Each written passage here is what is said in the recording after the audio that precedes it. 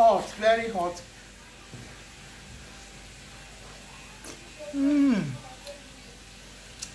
There's no Maggi cube inside and it's very nice. Okay? You can actually cook your things natural. Without no Maggi cubes, and it still come nice. There's pepper. Eh? Yes, I'm coming. That is it. Bon appetit. So nice, so nice, so nice. So nice, so nice.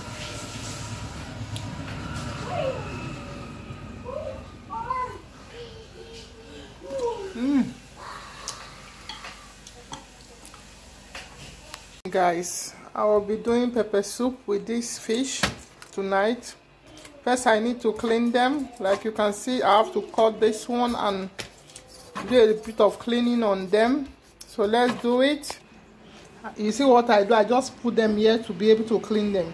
Because I love fish, but I hate the smell when it's not cooked. But I really love it. Yeah, it's my best. What I like to eat, I like fish a lot. So to clean the fish, what you need to do, what I do is, I cut this away like that, okay? I cut this also.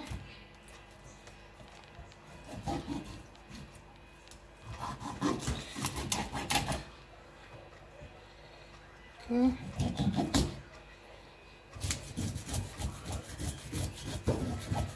I make like that. Because you don't want those shells for your fish. So that's what I do.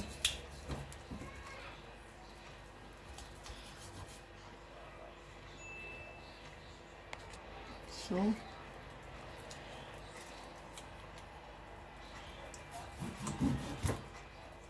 you know, fish with their smell, it's not easy smell fish.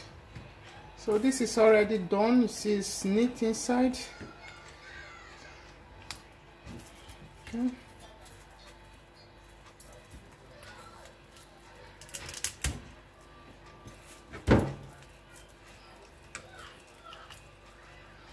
This fish can be with a lot of bone.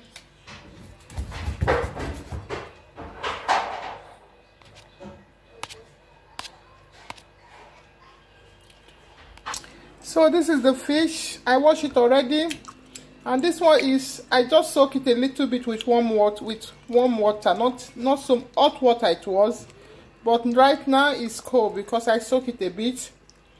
Okay, you can see the way it's clean inside. Okay, it's all washed. Put them here. I'm going to start adding the spices. Okay, without spice I'm going to put, it's optional. You can decide to do your pepper soup with just pepper and pepper soup spice, but because I like vegetable a lot, so I kind of add, this is ginger, garlic, this is cereal, and just a tiny tomato. It's not tomato. Yeah, we don't want a lot of tomato inside because it's just for the flavor only. But the problem is that I don't normally eat Maggi cubes, so I blend this, yeah, to replace like the cubes. I don't normally eat them, so because when I eat the cubes I start to have stomach problems, so I tend not to eat cubes, Maggi cubes. So what I do is I blend vegetables like that and I use them for my pepper soup. The reason why I had it quickly, because I want it cooked together with the pepper soup. I want it well cooked.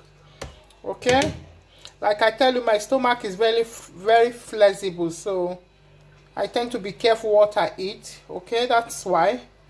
So what you see here is like the way I do mine, that doesn't make it to hurt me in my stomach, because I put garlic, ginger, and there is tomatoes, just little bit tomatoes, not a lot of it, and there is onions. I eat a lot of onions. I have problem. Onions, I love it, and I eat a lot of it. And onions is very good for the eyesight, if you know. So I close. I will be adding pepper to it. I'm going to add salt. Okay, so I'm going to add pepper soup spice. This is pepper soup spice. Okay, I'll just be relaxing with my homemade ice cream. Yeah, just scoop it. Look at that. That is mango. Last time I showed the video I did this mango, the homemade ice cream. At this level is ready. Okay, it's just ready. It was pepper soup like I told you. Yeah, it's ready. See, the fish is already cooked with a lot of water because I'm going to drink it. Yeah, pepper soup. What you need is the water and that fish. So